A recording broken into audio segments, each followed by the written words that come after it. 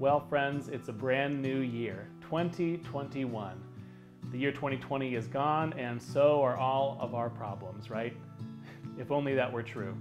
Now, this brand new year is the beginning of a brand new series as well, and I'm nothing if not my ever ambitious self. Last year around this time, we were full steam ahead in a series covering the entirety of the book of Matthew. It was going to take a year and a half. We had preachers from all of our different churches at Wizen on board to preach through it. But then, COVID came along and it became unsustainable to continue a series like that, especially once we joined up with the greater Milwaukee pastors.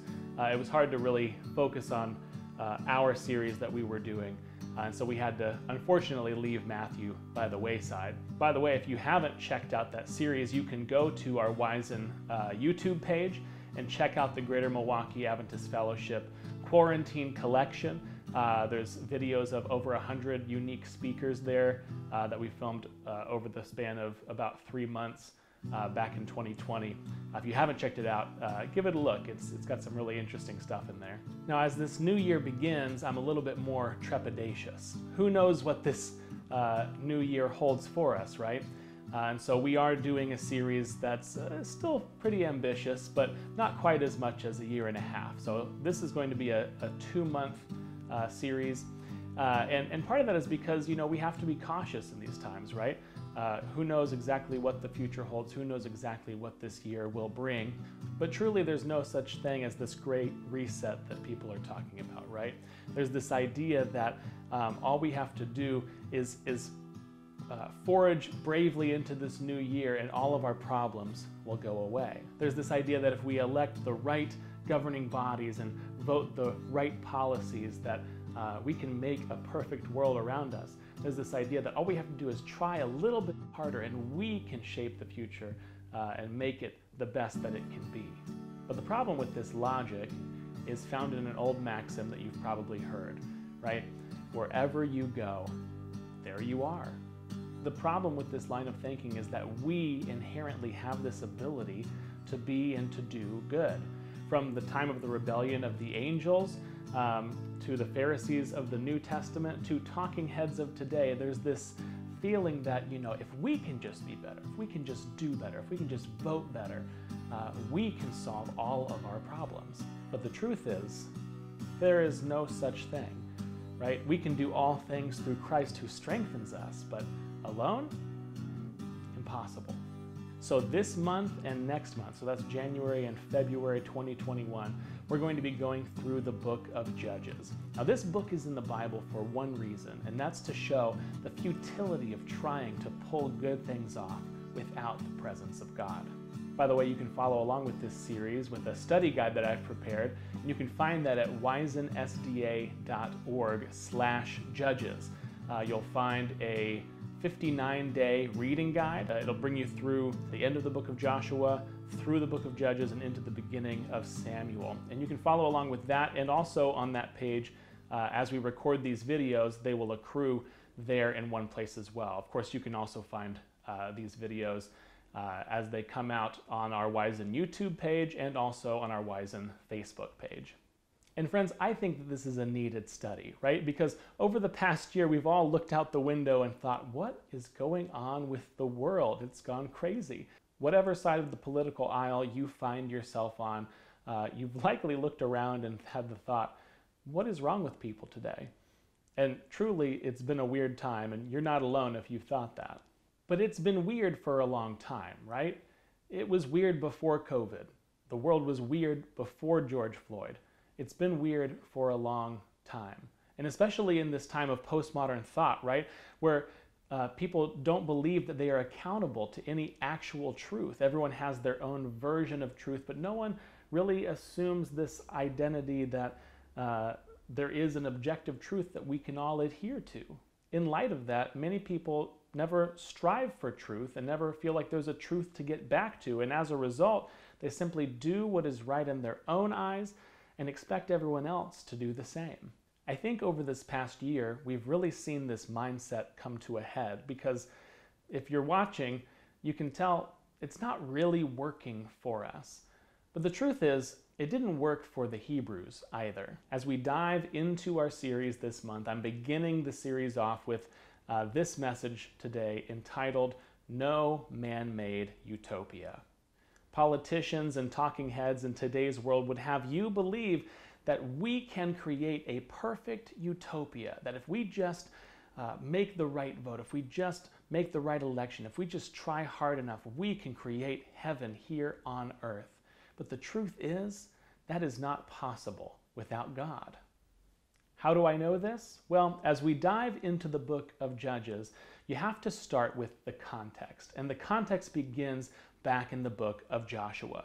These books are really like a part 1 and part 2 of the same story. And it helps to understand what's going on in Judges if we go back first through the book of Joshua. Joshua, of course, is Moses' understudy. Back in the book of Numbers, we find him as a young man and a part of this group of 12 spies that's going into the land of Canaan to see what the situation is before God's people claim it as their own.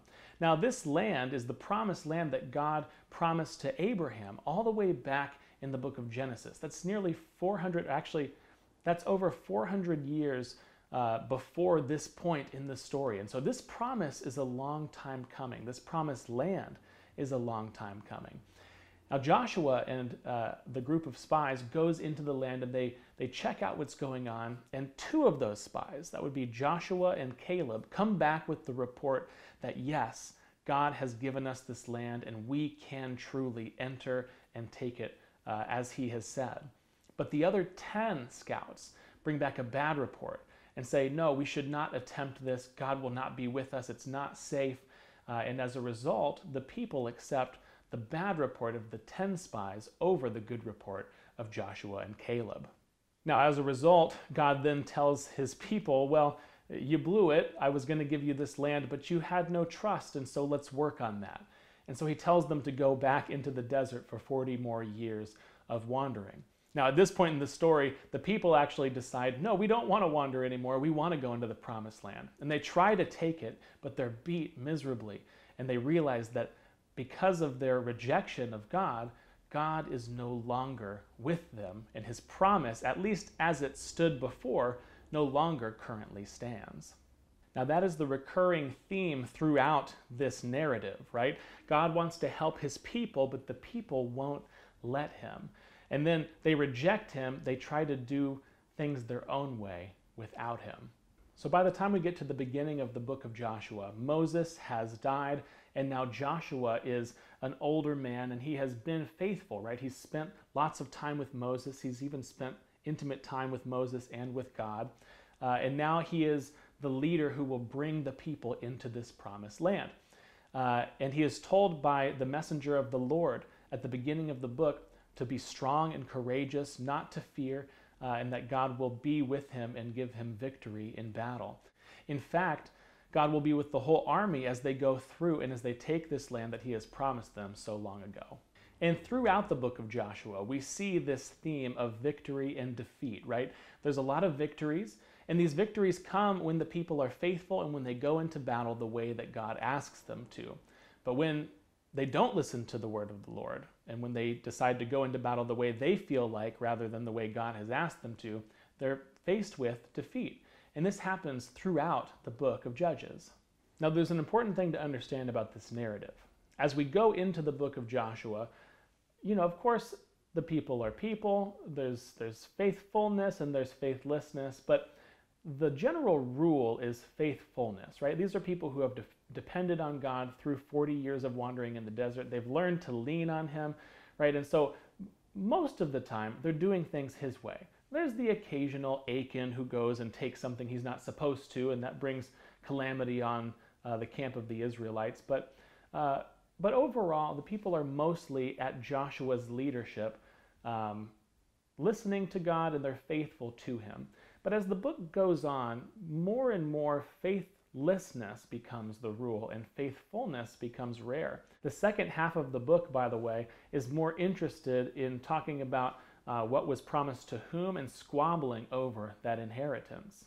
By the end of the book, Joshua gives his famous speech to his people, right? He knows that his time with them is short, And so he exhorts them, right? Those gods that you picked up in Egypt, that you worshiped across the river, those gods, you need to put them away and choose today, who are you going to serve? And if it's going to be those gods, so be it. But he's exhorting them to choose the Lord. And if it is evil in your eyes to serve the Lord, choose this day whom you will serve, whether the gods your fathers served in the region beyond the river, or the gods of the Amorites in whose land you dwell. But as for me and my house, we will serve the Lord. Now Joshua, early on in the book of Judges, then passes away, and now he and Moses and the strong leaders are fading fast. Of course, you have Caleb and some who still bring some faithfulness to the table, but the case is that this faithful generation is fading away, and now we're left with a very different type of generation. We read this very telling statement full of foreshadowing of what this book is all about. It says, "And all that generation also were gathered to their fathers, and there arose another generation after them who did not know the Lord, or the work that he had done for Israel." So why do we have the book of Judges, right? It's simple. God wants to bless his people. He's been telling them for hundreds of years now, I want to bless you with this promised land. It's a wonderful utopia where you are going to live and I will be your God. You will be my people. You're going to create this wonderful kingdom where all people will be drawn to you and you can tell them of my goodness, right? God wants his people to tell the world about him so that they can all come to him, right? And so he leads them out of slavery, right? He leads them through the desert safely. He implements the plagues. He implements the pillar of fire, right? Miraculous things. He gives them magical bread that falls from the sky to sustain them in the desert, right? He brings them all the way to the land of Canaan, and he says, okay, this is where we make it a reality. All you have to do is trust me. But the people are like, yeah, about that trust thing. And over again, what we see in the book of Judges is that the people do not trust God. And because they want to do things their own way instead of trusting God, they fall into peril over and over. They don't trust God enough to go into the promised land, and as a result, they lose out on that inheritance. They don't want to trust God enough to go into battles his own way, and so they face defeat and they're unable to drive out the unhealthy pagan influences that reside in the land. They don't want to trust God enough to stay away from marrying people who have pagan beliefs, and as a result, they end up accepting these pagan beliefs and growing farther and farther away from their Creator and Savior. And now we find ourselves in a situation where God is no longer on Team Israel. Judges 2 verses 11 through 15 tell us, "And the people of Israel did what was evil in the sight of the Lord, and served the Baals.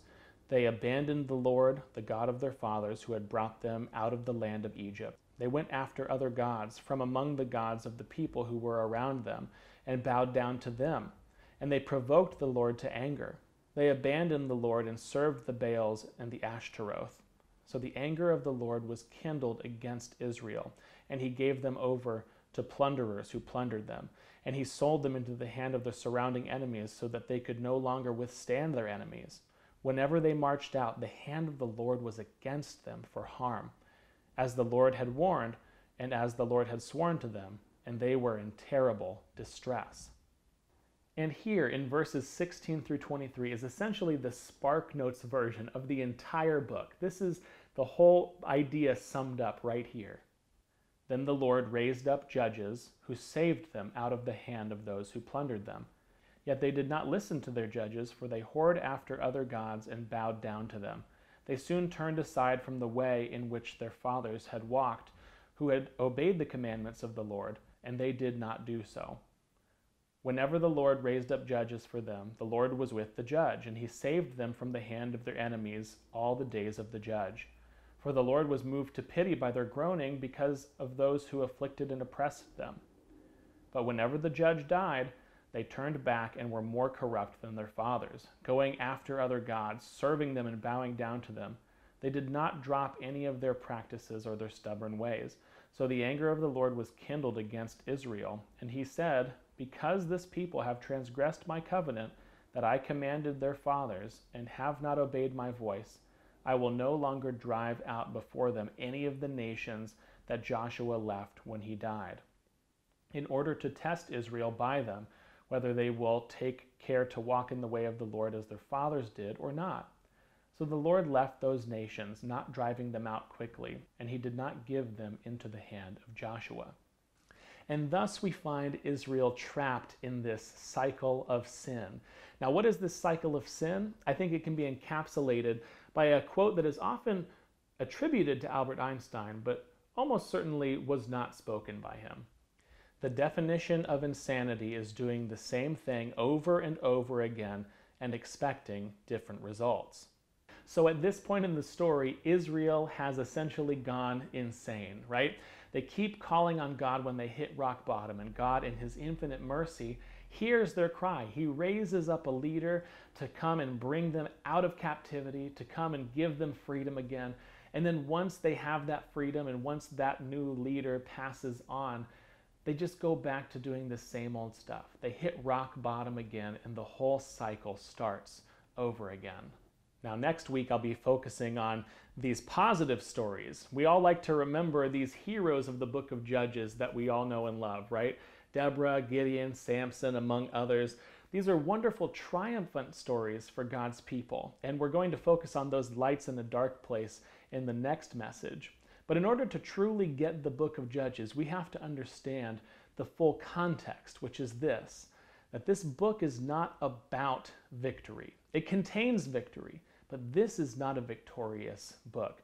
It is about the utter failure that comes from trying to achieve victory without God. And that can be summed up in a recurring statement that we find over and over throughout the book of Judges. In those days, there was no king in Israel. Every man did what was right in his own eyes. Okay, so folks, this is an introduction to the book of Judges. This sermon is just opening the door and trying to figure out what's going on here, right?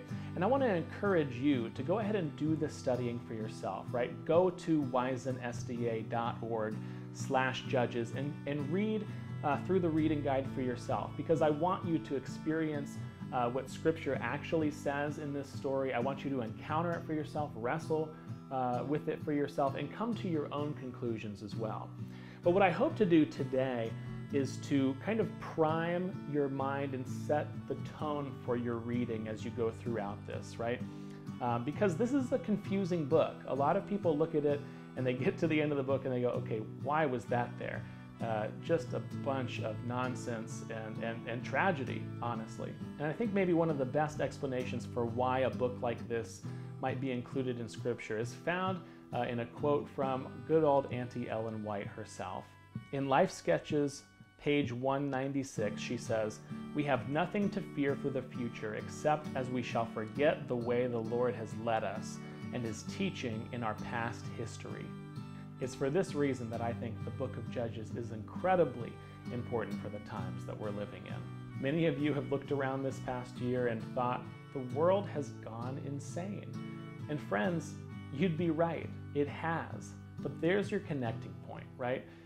It hasn't just gone insane, it's been insane for a long time. Scripture comes alive when we realize that we're not living in a separate story than these Hebrews are in the book of Judges. It's the same story, the same cycle of sin that we're dealing with today. We're living in a world today, in a nation today that has rejected God. And as Christian a nation as America might seem to some, we have to ask the question, was it ever Christian? Was it ever close to God? Was Israel, God's own people, were they ever actually close to God? Well, there might have been a time when things were better for the world, for America, for Israel, but in all honesty, friends, we can only succeed as individuals, as churches, as a nation, as a world, to the degree that we bring the Lord into battle with us. But all too often, Jesus takes a back seat. Our faith takes a back seat, while we decide we're going to do things the way that we want to do them instead. My challenge to you through the next couple of months and as we go forward into the year 2021 is this: don't do things your way, do things his way. Run to Jesus, not away from him. Because friends, we can literally move mountains. We can heal broken communities. We can ultimately see the land that the Lord has promised us, and He is promising us a new heaven and a new earth today. But we can't do it our way. We have to go to the Lord for help. Proverbs 3 verse 5 says it the best. Trust in the Lord with all your heart and lean not on your own understanding. I want to encourage you to tuck that verse away in your heart as we study this book over the next couple of months. The world operates just like Israel in the book of Judges, doing what is right in their own eyes. May we, as followers of God, operate differently. And may we respond like Joshua, that as for me and my house, I will serve the Lord. Let's pray. Father in heaven, I want to say thank you for introducing us into this book of Judges. Lord, too often we lean on our own understanding, and I pray that you help us with that as we go throughout this series the next couple of months. Just be in our hearts. Help us to instead lean on your ways instead of our understanding. Lord, help us to learn from this book, to learn from the history of failure in a relationship with God, and instead bring out of it a new faith that says we can do all things through Christ who strengthens us. Thank you for that message today, Father, and I pray that you would continue to be with us throughout this year. Blessings on this year, and continue to be with those watching this video. And I pray this in Jesus' name. Amen.